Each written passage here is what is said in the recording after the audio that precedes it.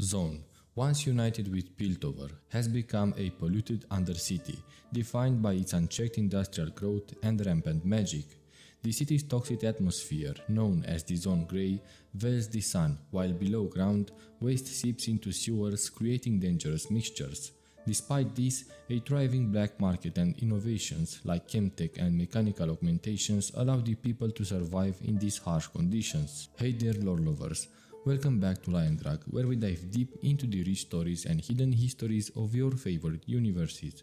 Today, we are exploring the fascinating lore of Zaun, uncovering its mysteries and connecting the dots that make this world so captivating. So, let's jump right in. Over 3000 years ago, a port city was established in the region, eventually becoming part of the Shuriman Empire. Whether the city was named Zaun or Oshava Zaun is unclear, but it eventually became Zaun. During the Great Darkin War, the wind goddess Janna protected the city, and when the war ended, the Targonians hid a powerful Darkin artifact within its caverns.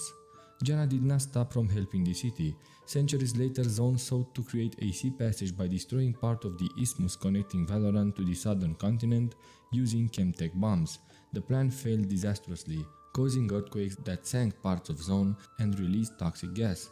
Janna intervened, blowing away the gas and saving many lives, cementing her role as Zaun's guardian deity.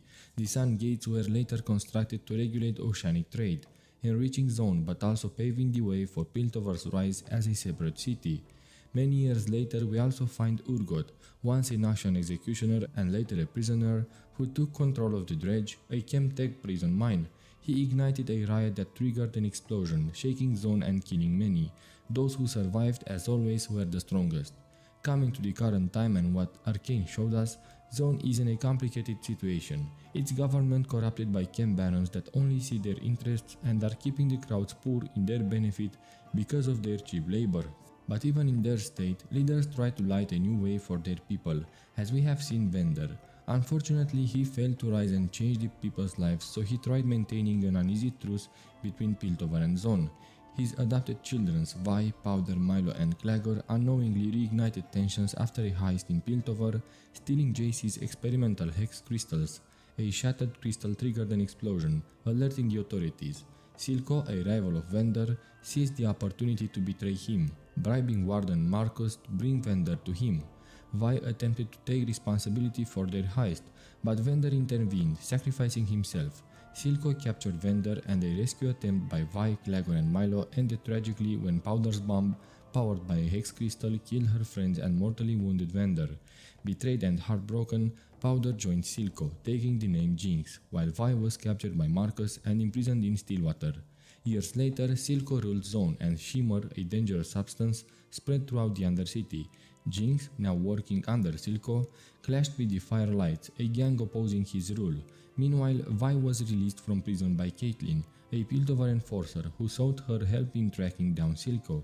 Their surge led them into a deadly confrontation with Silco's forces, while Jinx experimented with a stolen Hextech gemstone, turning it into a weapon. After many struggles, Vi and Jinx reunited, but their bond was fragile. As tensions escalated between Piltover and Zaun, the sisters found themselves on opposite sides, their fates intertwined with the future of both cities. Zaun is a city of contrasts, nestled between Piltover, and this geography reflects its divided nature. While it shares a deep connection with Piltover, the stark differences between the two cities become apparent as one descends from the upper promenade level down into Zaun's depth. The promenade, perched just below Piltover's lowest districts, is a lively zone where wealthier Zaunites mingle with Piltovans seeking affordable goods and entertainment. Here, bustling markets and commercial halls flourish, with cosmopolitan crowds browsing a wide variety of shops. Boundary markets, the heart of this area, blend the cultures of both cities, offering a vibrant meeting ground for all classes. Below this, the entresol level reveals the true heart of Zaun, where traders, entertainers and workers come together. It's a chaotic and diverse space, teeming with energy and life.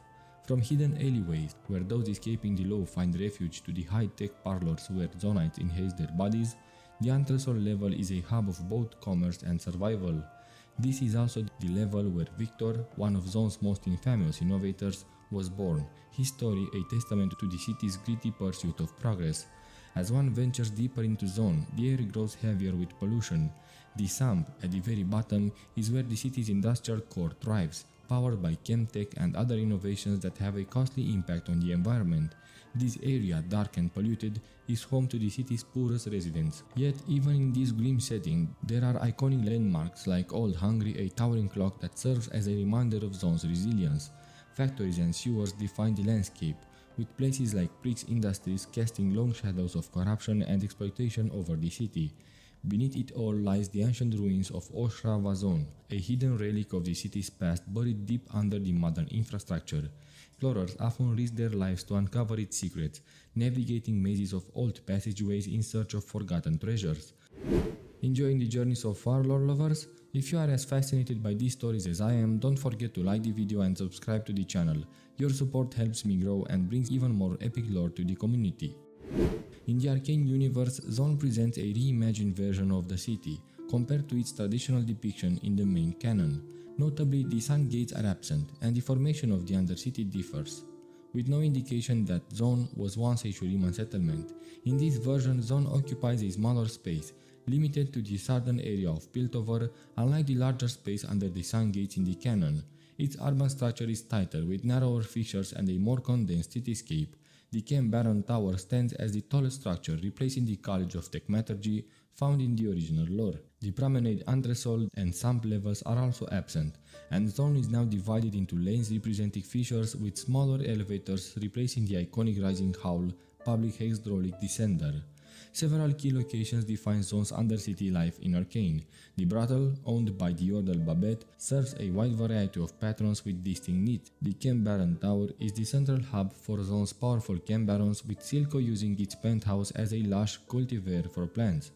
The Firelight Hideout, hidden within a vast abandoned sewer, is a unique refuge. Bathed in sunlight from a large opening, the hideout features a massive tree at its center, symbolizing hope for a better future. The surrounding walls are adorned with graffiti and murals, including a memorial for Zaun's lost children, painting with the faces of characters like Vi, Powder, Milo, and Vader. The Last Drop, once a subdued bar under Vender's ownership, evolved into a lively gathering spot during Silco's reign, reflecting the vibrant yet dangerous life of the Undercity. Zaun is home to resilient wildlife, including creatures like cliff shrikes, plague rats, and viridian beetles. Its streets are alive, from gutter rats to bioluminescent firelights that thrive in its sewers. The world of Arcane offers a unique glimpse into Zaun, portraying it as a place of grit, survival, and ever-present danger, where every street and structure tells a tale of both struggle and defiance. Zaun's governance is dominated by powerful individuals known as Camp Barons. These ruthless figures, each with their own sphere of influence, vie for control over the Undercity, running various illicit industries and criminal enterprises.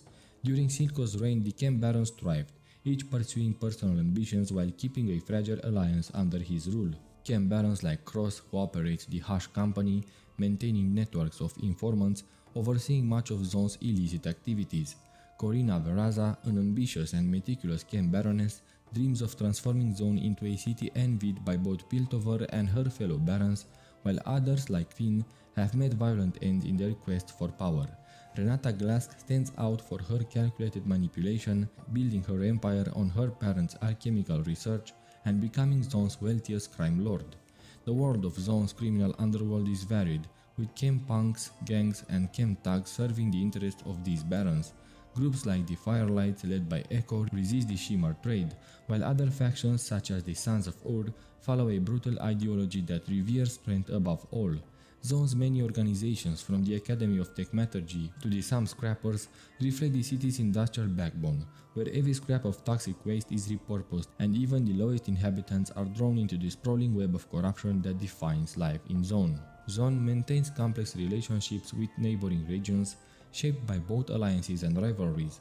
During the Noxian invasion of Ionia, Zaunite chemists such as Singed were pivotal in developing devastating chemical weapons that left lasting scars on both the land and its spiritual fabric. Backed by Noxus, these atrocities created deep animosity between Zaun and Ionia. In contrast, Zaun enjoys a more cooperative relationship. The Empire has used Zaunite mercenaries, including Singed, to further its military ambitions, with Zaun acting as a source of terrifying biological warfare. The rivalry between Zaun and Piltover is driven by their shared pursuit of hextech advancements. Though connected historically and culturally, these two city-states are constantly competing to shape the future of techmaturgy. Smuggling operations from Zaun often target Piltover's technologies, fueling a black market that spans all of Runeterra. Despite this, the cities remain intertwined, with Piltover's prosperity resting on the foundations of the Undercity below. That's a wrap for today's deep dive, lore lovers. If you enjoyed this exploration, make sure to like, share and subscribe. And hey, if you want to continue the discussion, join our Discord. We've got a community of lore enthusiasts just waiting to chat about theories and new discoveries. Until next time, keep loving the lore.